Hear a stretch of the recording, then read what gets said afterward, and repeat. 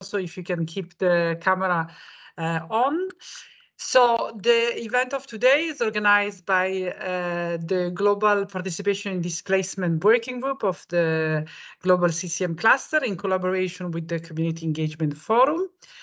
This working group has been active since 2018. It's a working group of the Global CCM Cluster that is committed to foster participation, community engagement among CCM practitioners. So I've seen from the chat that there are quite a number of CCM practitioners, so it's great to see that.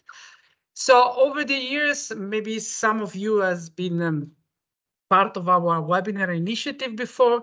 So over the years, we have organized several webinars and events online, like this one, but also in person during the annual global CCM meetings, with a particular focus, around participation, community engagement, with a particular focus on participation of women and marginalized group.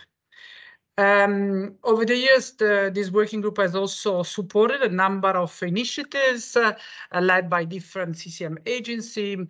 For example, the Women's Participation Toolkit developed by REM, for example, another example could be the Community Coordination Toolbox led by NRC.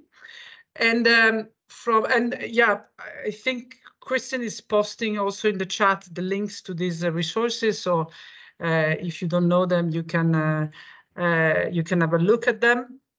So from all these different initiatives, spontaneously it was formed like a community of practitioners, a global network of practitioners, mainly CCM practitioners, but not only.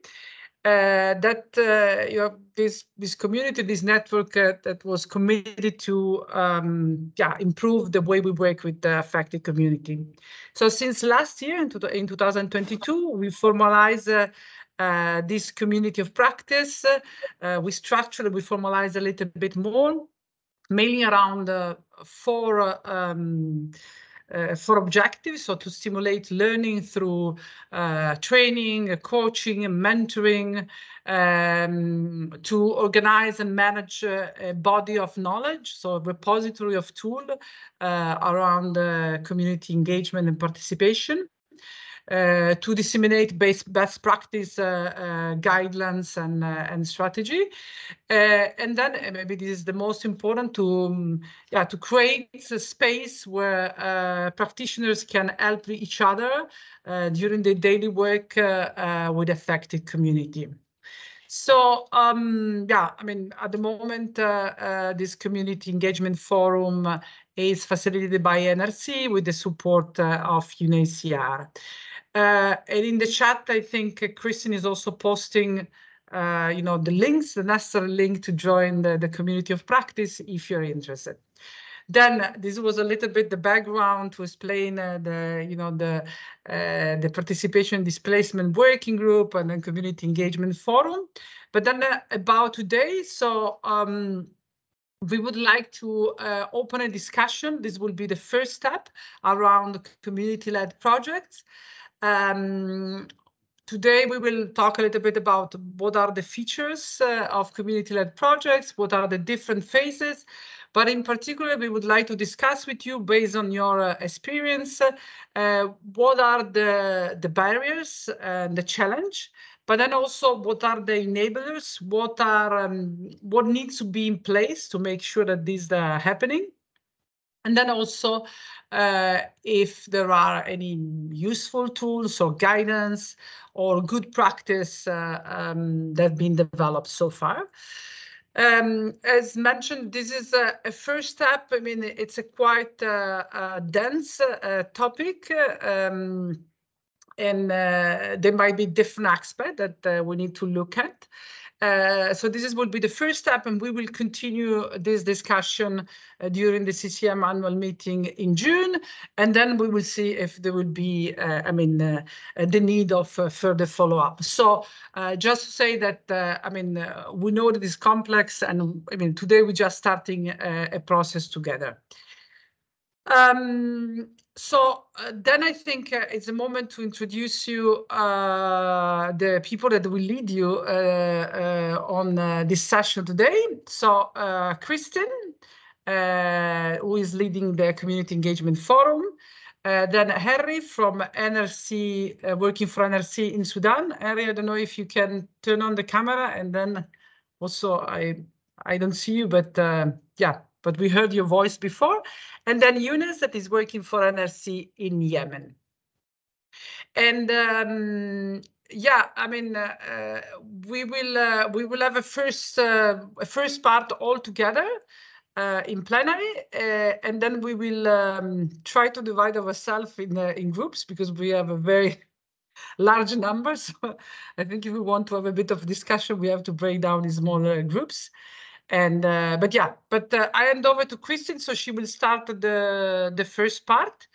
If you have any questions, you can put in the chat. I will keep monitoring. So I will, I will let you know, Kristin, if there are any questions.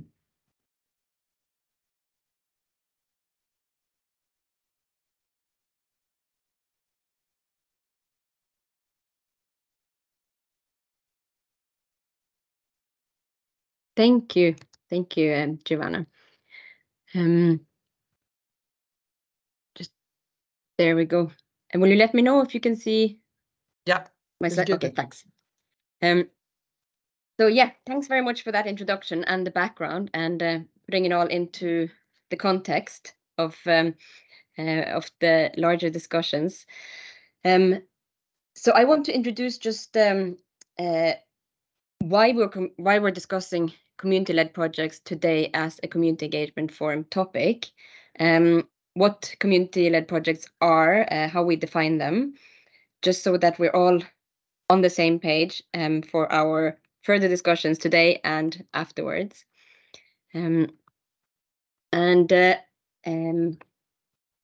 according to the Community Engagement and Accountability Framework developed by OCHA and used widely by humanitarian agencies, you see here that there are three main elements of community engagement that helps achieve accountability to affected populations. And one of them is participation in decision-making.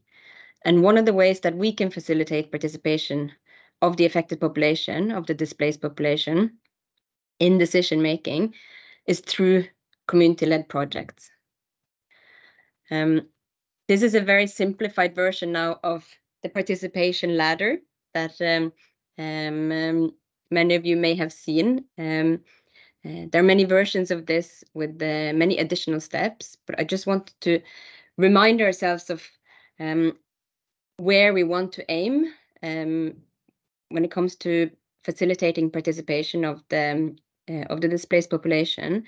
And if we do believe that it is the displaced population that know best what their needs and priorities and their solutions are, we should really facilitate handing over the ownership of the whole process of the humanitarian assistance and the decision-making when it comes to the humanitarian assistance to the displaced population. And one modality for doing that is through community-led projects. And that's why I want to talk about this today.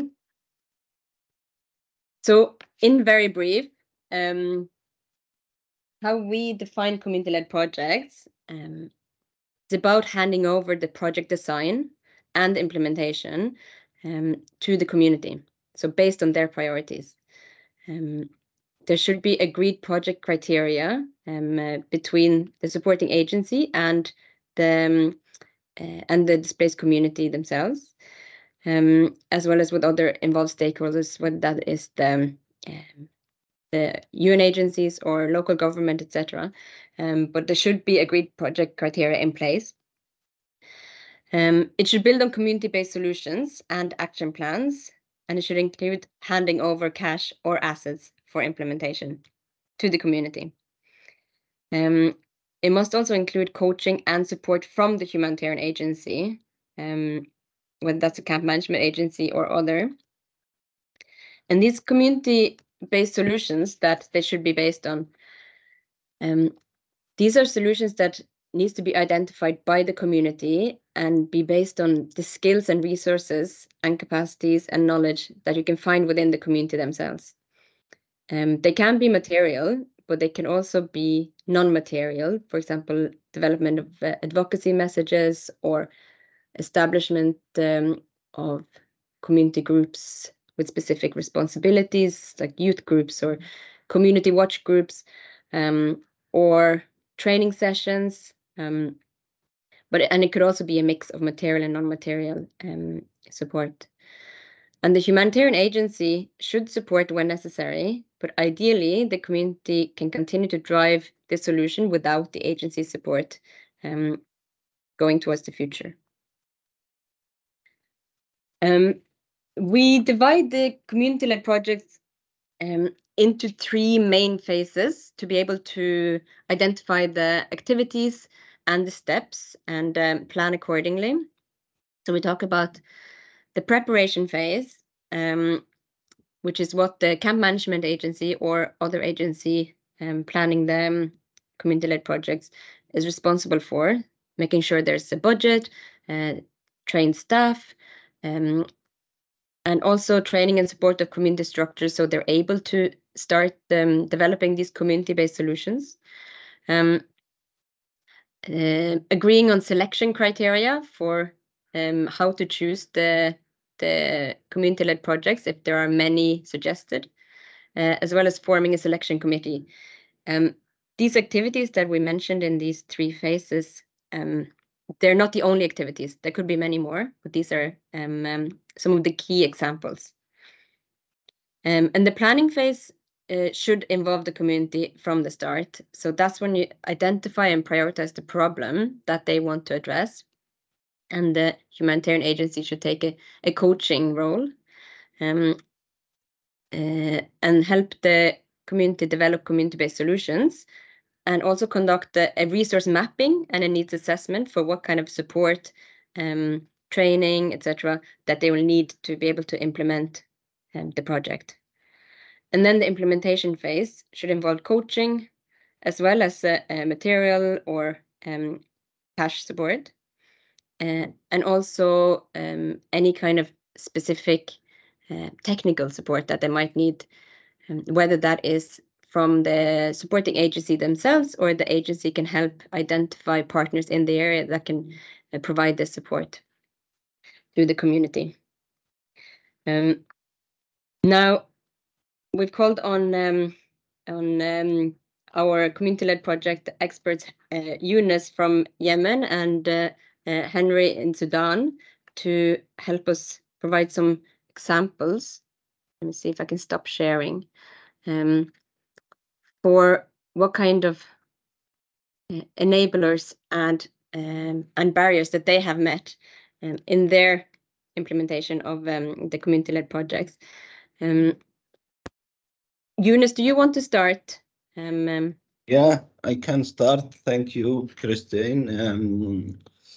From my side, I will explain to you some examples which show some challenges that we face during the implementation of the community-led project in Yemen, and also what's the way to improve those kind of challenges and how we can mitigate them during any coming new project. So can I share with you my screen now?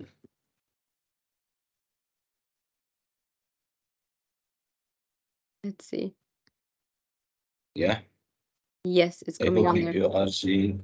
Okay. Yes, we can see it. Okay.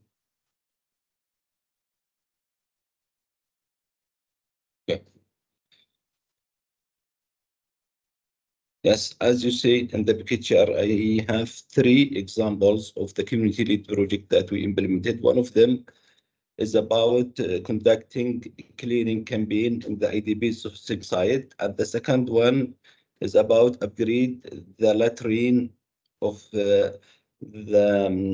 for the IDP site, and the last one is establish a new transitional shelter for the sites. So the challenges or the barriers for those kind of community-led projects are very long, and here I have 5 examples. Those examples will helping us during the session to complete the group discussion that will came after this examples. So, for example, in community-led project, we cannot include all community to implement it, the activities itself. It's depend on the kind of the project itself. For example, if we are, if we implemented specific activities that for specific people, we cannot include all people like women and children in some activities that need construction work. And for example, we can include only women for specific livelihood activities. So one of the challenges that we are facing, we cannot include all community during the implementation, which create a lot of tension between the community themselves and tension with the host community or in the surrounded area. The second challenges is the capacity and the skills of the people who or the project participant who implemented the activities. As you see in the second photo, even we provide them with skills and we provide them with support, technical support, we cannot increase the capacity of the community who implemented the activity itself. So we saw a lot of activities with different quality of the implementation. It is depend on the community themselves, how they can learn skills during the implementation, especially for the activities that implemented through cash for work. And also in some project we cannot complete the work, especially for cash for work. Sometimes we start giving the people the payment in settlements, not once.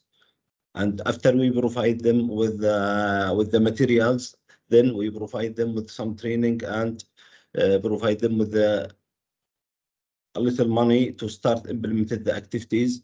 Unfortunately, some people just get that material, then they cannot complete the work. As you see in the last picture, some of the shelter has been prepared, but some in the behind is still without any work.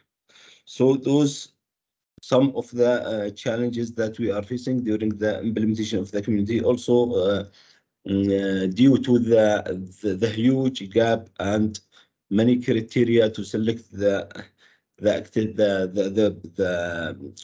problems and how can we solve it.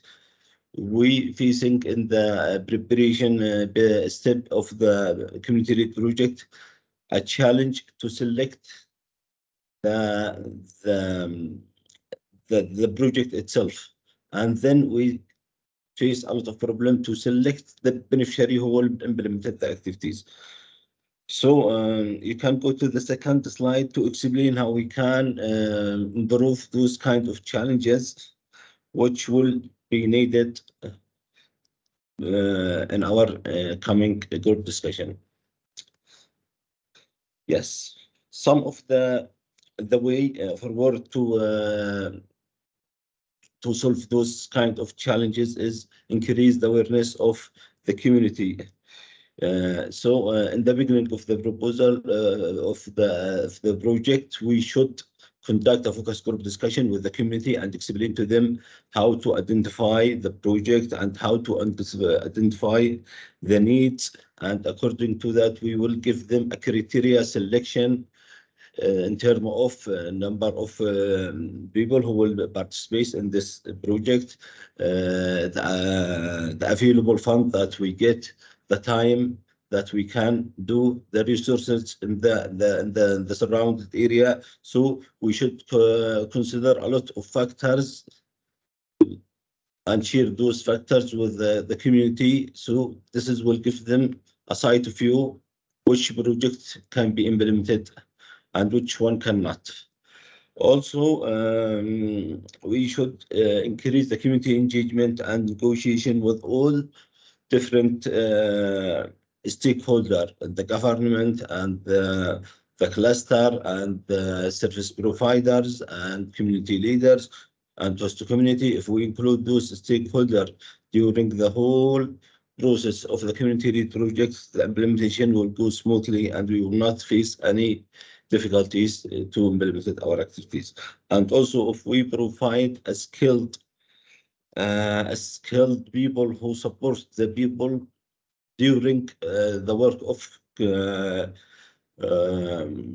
cash for work. For example, if you are implemented activity related to the latrine, we should bring wash colleagues from different agency to support us, to provide us with the ICE material and also provide us with some instruction, so we can support the community who implements this activity and also support our team to explain to them. And I explained in the beginning, we should identify and prioritize the gap and the issue and problem. And if we do that, we will came up with the community solution and action plan easily. This is all from my side, and I think this explanation, this example will support us during the coming exercise, and we can collect from your side what is the challenges and what is the way forward to improve those challenges. And over to Christina and the other, if anyone have any questions. Thanks so much, Yunus. It's great to have you here with all your experience and examples. I want to hear from Henry as well, what he can contribute from both his Nigeria and Sudan experience, which is a little bit different from the Yemen experience. Are you there, Henry? Yes, Christine. Can you share your screen, or should I share what I sent you? Yeah, I can share it. Yeah, hang on. Okay.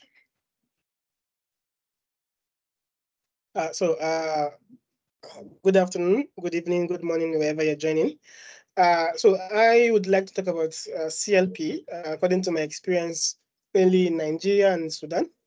For us, we did quite a different context, quite a different activities in Sudan and in Nigeria. And I've faced a lot of challenges, both internally and externally, which is NRC-wise and other external factors. It's CLP. In Nigeria, we worked with women.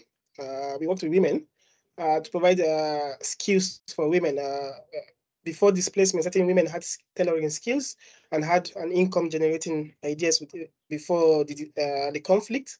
So we worked with, I think, 400 women on skills such as tailoring, perfume making, soap making, where they were trained, and after 3 months, they provided seed money and tailoring kits to go set up tailoring business, and they agreed to train other women from the camp. So this was focused on women participation in Nigeria. While in Sudan, we worked with actually youth groups and women groups. For Sudan, with youth groups, we agreed to rehabilitate a youth center, which they used for meetings, for community engagement, where they learn skills such as learning English, learning how to read and write in English, while the women's group were used as a women's safe space, which we had to rehabilitate. Biggest challenges I've faced in doing CLP, I used to say it's after you've done the preparation phase, after you've engaged the community, talked about CLP, After you've done your capacity building plan, to your teams, you've engaged the community leaders, and then when you want to start implementing CLP, and you ask the community to identify projects, they come up with 20, 30 different projects and request for funding for this. So one of the biggest challenges is selecting a project. As much as you don't want to interfere with the selection process, as much as you don't want to interfere with the whole identification and selection, it's difficult to prioritize. Going back to the community to say, okay, this cannot work, this can work. So you have to manage the expectations from the beginning. You have to clearly delineate the scope of the project, clearly define the scope, clearly define the SOP and the guidelines. You have to also have patience because it's a work in progress. It takes time. CLP is not what you do in three months. You have to have a lot of time and patience to really go back and forth with the community to understand what are the scope, what is permissible, what are your limits. So also your budget. This is a very big challenge working with CLP. Also balancing donor contractual obligations and community needs. The community might have a brilliant idea, but your donor could not fund those projects. I've had situations where donors say we can't work with local authorities, we can't work with these groups. So it's difficult to also manage those expectations, reporting guidelines, documentation needs, both donor-wise and organizational-wise. It's difficult also managing those issues. Like Eunice said, issues like social cultural influence. In certain contexts, women are not allowed to really participate. Women are not allowed to make decisions. So in Nigeria, we had to seek the consent of their husbands for them to learn these skills because they had to leave the camp.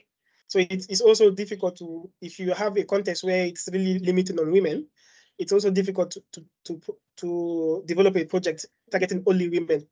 So you have to have a good community engagement, community consultation, and actually work your way through the levels of participation. Next slide. Yes, talking about enablers, after talking about challenges, the very first one I always tell Christine is you have to have flexible funding for you to do CLP.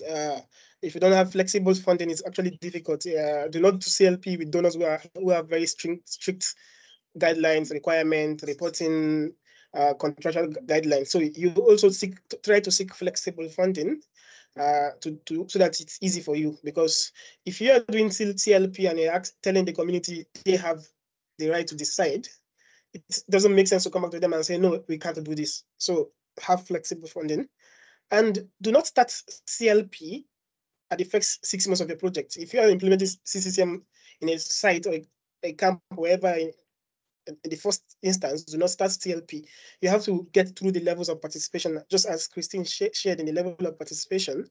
You must have gotten to the level of beyond information sharing, gone to the level of consultation ownership, where you could trust the community to make decisions for themselves.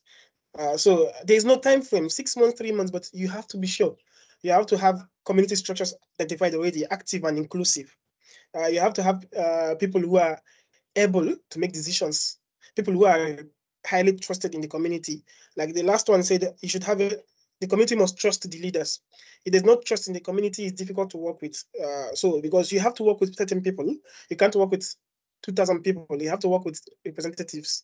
So identifying those people who are trusted by the community. So it takes a while, it takes time. So I tell people, do not put targets on yourself. I have to do this in the first 6 months. I have to do this in the first phase of the project.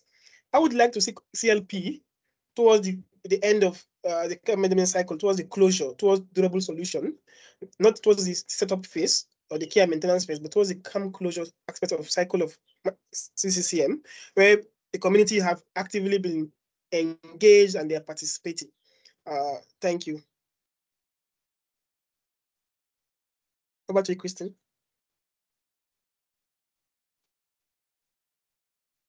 Thank you. I'll stop sharing. I'll hand over to you, Giovanna, there in case there are any questions. No, I mean, I don't see any question in the chat, but if anybody would like to put any questions for Yunus on Henry in the chat, or just raise your hand before we move to the to a group discussion.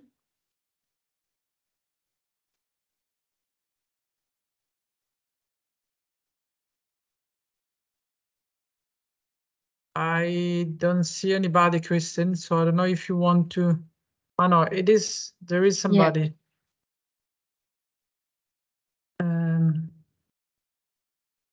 I think the question is, how was the acceptance of the community? I'm guessing about community-led projects. Erin, Judith, can you just say a few words about there are two questions actually. If you can briefly answer to this one, would be great. One is about the acceptance of the community. So when you propose them, how they react, and also if you have an idea about how it could be a fund for CLP. Yes, for the first one, are we accepted to implement it to the community? And in fact, before conducting a community-led project, we should activate the community committee and establish the community governance. If we have committee, then we can start. Otherwise, we cannot start community-led project. In terms of the budgeting, unfortunately, as you know, because the community who identify the project, and also the community who identify the community-based solution, it is difficult during the proposal development to estimate the budget. But according to the experience from other agency, the cluster in each country prepare guidelines based on the average budget for different community-led project and site maintenance interventions, and based on that, for example, in Yemen, the cluster estimated the minimum budget for community-led project is 500 and the maximum is 15,000. So this is average based on the different community-led project that implemented in at the country level. This will help us at least to provide the estimated cost and estimated number of beneficiaries who will benefit during proposal development. Then according to that, we will prepare the actual one, and maybe we need 5% maximum increase, or this is increase from this budget. As we explain, donor should be flexible with the agency that implemented community-led project. I hope this answered those two questions. Maybe Henry, if you have anything, please go ahead. Okay, thank you for acceptance. I always say it. There's no CLP without acceptance. It's community-led.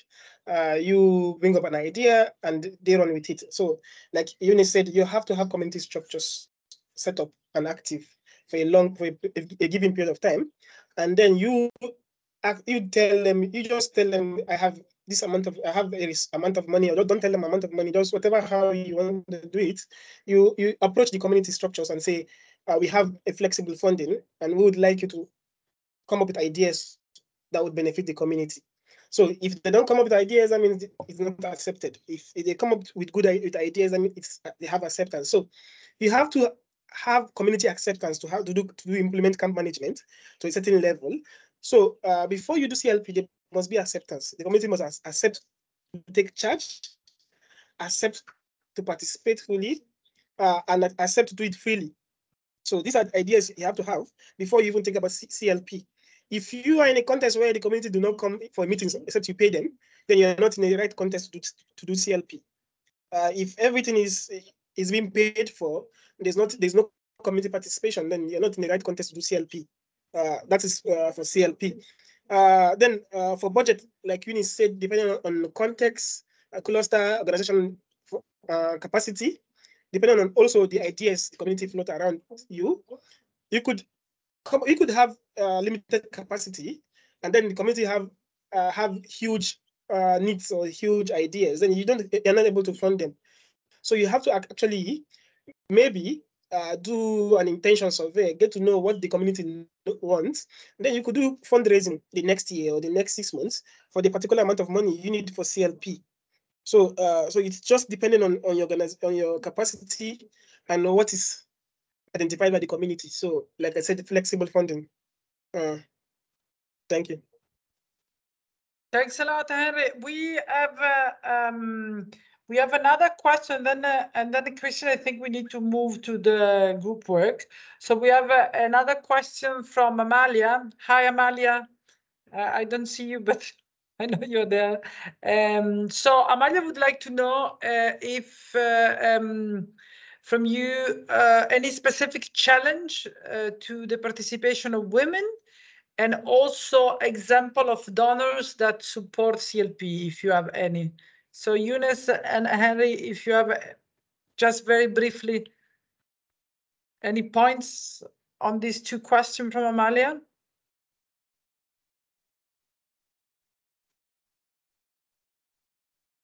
Sorry, I am trying to read this question. Okay, in terms of let me go first. Yeah, you go, Okay. Henry. Let me go. Yes, challenges to women participation. Like I said, if your CLP is working towards empowering women with income generating activities, and you are in a context which is highly patriarchal and highly where men are in charge of the family, you are always going to have conflict of interest and clashes with the community leaders, because in contexts where women are believed to be at home, conservative, it's difficult for you to really engage women, because you want these women to go out, to go to the training center, to be able to do business is difficult. So this is difficult if you are having this kind of context. So you have to actually be careful and approach religious leaders, community leaders, even individual beneficiaries, their husbands. You have to approach them and seek their consent for you to have this. So it's difficult if you are targeting women specifically. But if you're targeting both gender in the same project, it's easy because these men always talk with their fellow men. But if it's just pure men, only women, so it's a bit difficult in conservative context. For donors which are flexible CLP, I don't really know. I would say for NRC, I know quite a few. Which donors I wouldn't want to do CLP with UNHCR funding. It's difficult. It's hard. There's so many layers to it. But if you have all these big time institutional donors, who you should actually ask your grant, speak with your grant team, speak to your finance team, understand the contractual agreements to your funding before you do CLP. Do not work as an island. Share ideas with your country management team, your supervisors, and in many places you have to develop SOPs. You have to develop SOPs for payment, SOPs for activities. So seek support from your regional team, from your country team, and global team for that. Thank you.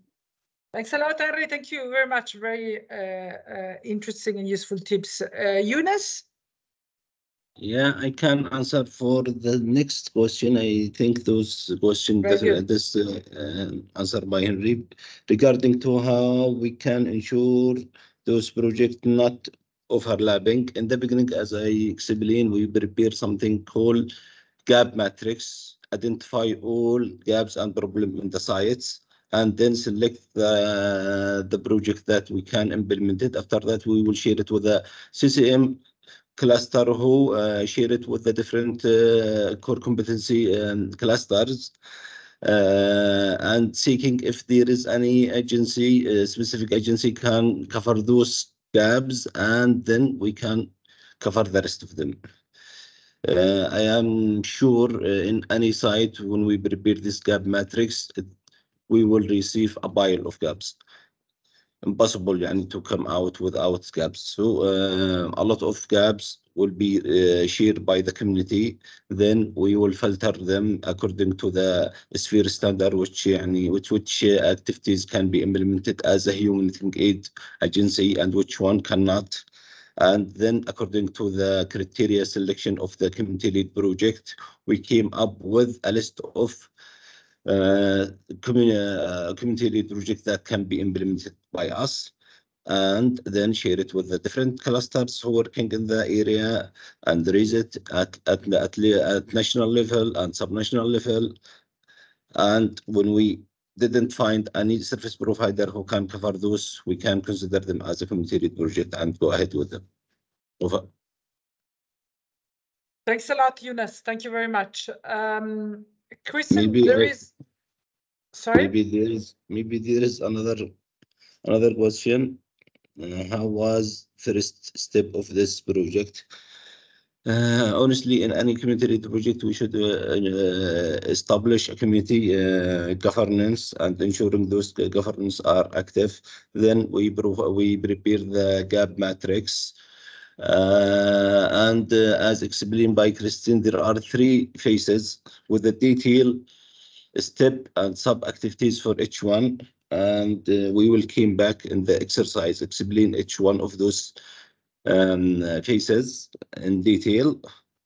So for Homa, if I read this name correctly, maybe you can come back to the slide that explained by Christine in detail. Over. Kristen, I think there is one more question. Should we? Mohammed, you have Yes, thank you. Yes. Just I would like to emphasize what Mr. Yunus said about how we can avoid overlapping in community-led projects here in Yemen. Actually, we have a system called the RES, Reference Escalation System. Once the partner consulted with the beneficiaries and identified the most in need interventions and consulted with the relevant authorities and avoid such landowners issues, HLB issues, it refer the gaps to the service providers, all the agencies that intervening in the same area. Once he failed in the first step, it's escalated to the subnational cluster coordinator, who is ruled to coordinate with the respective cluster. For example, if the gaps identified, it's to construct water points or connecting the water points with the nearest well. We refer the gaps to the WASH subnational cluster at the field level and national level. If he said, okay, you can go ahead, we don't have the capacity or we don't have a fund, this we can intervene as a last resort to avoid any duplication and overlapping and meet the needs with the people in need. Thank you, and thank you, Yunus, for clarification at this point. Thanks a lot. Thanks a lot, Mohammed. Kristen, I think we need to move to the group work, maybe not more than 20 minutes, because then otherwise we won't have time. Yes. I will I'll share now the link to let me find it. So I prepared some Google slides that the groups, you nominate a note taker, and the note taker can just type directly into the Google slides. They should be editable by anyone. And please do not consider any grammar or any that you need to have the correct full sentences or anything. Just write whatever you like, and I will tidy it up later. Let's see now in the chat. Kristen, in the meantime, just let me mention something. Yeah. Since there is a question that we cannot go in depth because it's a big one. It's a question about detecting the community leaders and working with them, and how important is the role for the CLP, for the community-led project. On this, I just wanted to mention that in the community coordination toolbox that we shared the link before, there is a lot of tools around how to build representation groups that then potentially you could use in community-led projects. Sorry if we cannot go more in depth than that today. Yeah, and you can also contact me via the community engagement forum or my email address. I can share it now. Anytime if you want more information on how to do that. I'll just show you now what we are planning to do to break into a few smaller groups. to learn from you, you know, what you see as the main barriers and enablers. We want to collect it all, like I was saying. I'll clean all the notes up later and collect it all in the proper document. So here in the Google Slides, I've just added a reminder of what community-led projects are and the 3 phases. And we want to break you into groups per phases. So I think we're over 100 participants here. So maybe we'll focus on, maybe if we have 6 groups, is that too many participants in each group? Because I see that there's also Malik, you're here, aren't you? Malik's one of the advisory board members for the Community Engagement Forum, and he's also responsible for community-led initiatives for units here in Northern Syria. So he could lead one group. And Hamza, are you here as well? Can't hear him, but I think he is. So what we want you to do is to fill out like this. Here we have for the preparation phase, the barriers, challenges, the enablers, and what you think needs to be in place, and any useful tools that you're familiar with or have used. So I will stop sharing and divide you into groups now. Now it is 10:02. So if I bring you back in 20 minutes, and then don't worry about saving the slides, it automatically saves. So just type away and we'll come back in plenary then after 20 minutes and continue our talking. And then maybe Christian, just to mention that we can also record question, doubts. I mean, if you have, I mean, whoever is recording is good to record any point of the conversation, because even, you know, even question, doubts, or yeah, I mean, everything is useful at this stage where we are unpacking a little bit the community project. Exactly. Okay, let me put you into 6 groups and we'll see how this goes.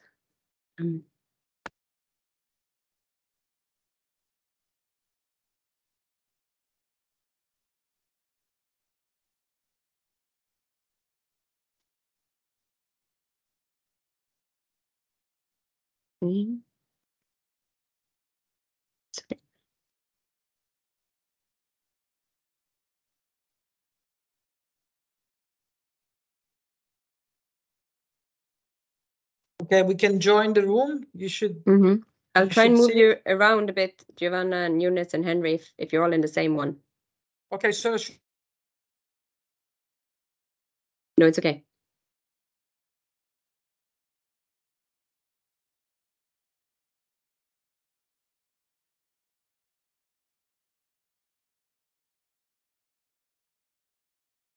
Okay.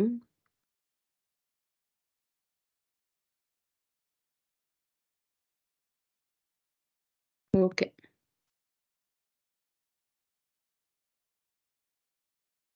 How do I join?